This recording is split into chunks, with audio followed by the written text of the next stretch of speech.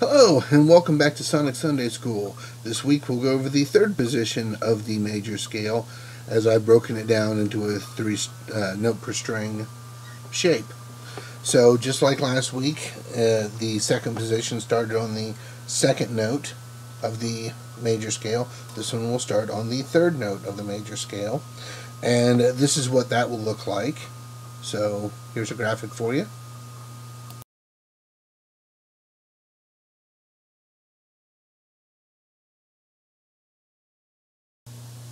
Okay, so that's what it looks like as a graphic, and here I have it playing it for you. Just like last week and the week before, we'll pretty much stick with the same type of video until we get through all these different positions. So here it is, played on the guitar.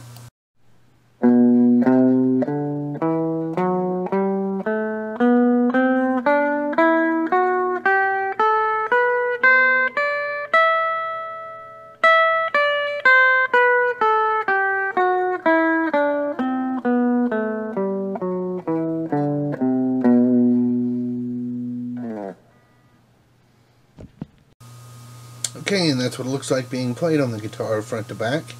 So I went ahead and, like before, did a little improv over the chord progression. And here's that.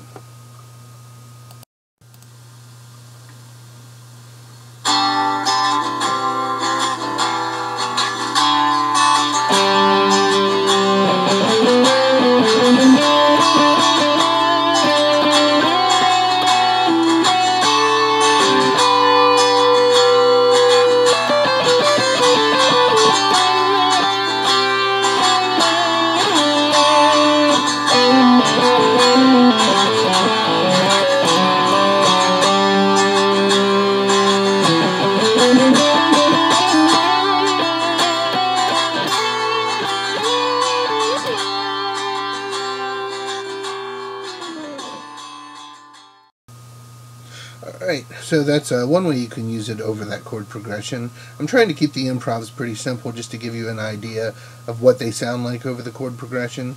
And of course, any kind of chord progression in G, these will work over. And you will eventually start to blend them all together, you know, using different notes from working your way up and down the neck. After you've got these all memorized, you'll be able to use the entire neck and not have any issues. You'll know where everything is, or if you wanted to do maybe run up a scale or down a scale, you can use any of those positions, and it'll be really helpful. After we get done looking over all of the different positions, I think I'm going to do a small, either one or more videos showing you different picking techniques you can use, because there's a method to the madness of why I've broken this down into 3 notes per string.